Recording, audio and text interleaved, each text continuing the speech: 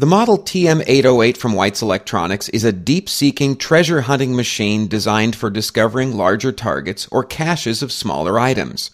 It's ideal for both industrial and hobby users. The design and techniques for using the TM808 are quite different from the typical sweep-style loop detector.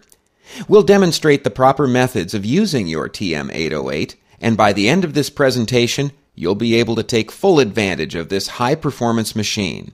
Let's start by looking over the TM808 features and controls. The TM808's distinctive look is a result of the central control box with opposing loops at either end. The front loop on the horizontal, the rear on the vertical. The control box is where you'll find the threshold, signal balance, and ground balance controls, and automatic threshold switch. For headphone operation, there's an audio output jack. The control box also contains the battery compartment and is held with the ergonomic handle at the end of which is a reset button. We will examine each of the controls in a moment, but first let's go over the simple process of assembling your TM808.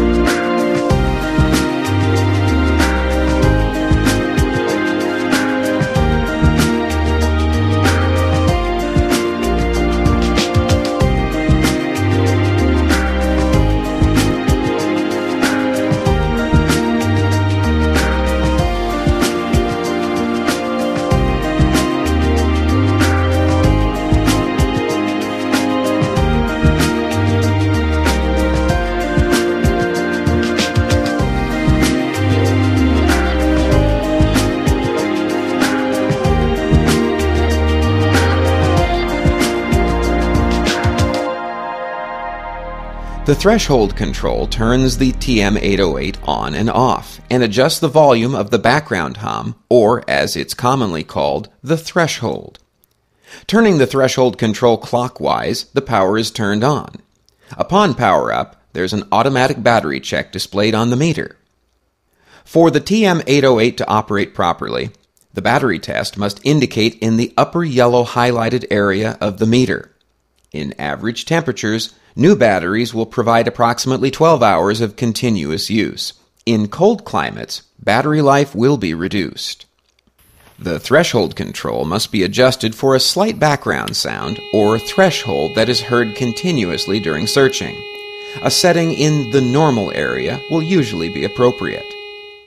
Generally, the lower the threshold can be set while still hearing a slight hum, the better. The threshold may fade over changing ground, indicating the push button on the handle needs to be squeezed and released, which will return or reset the threshold hum.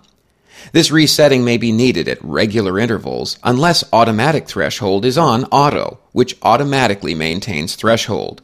We'll discuss the push button and auto functions in a moment.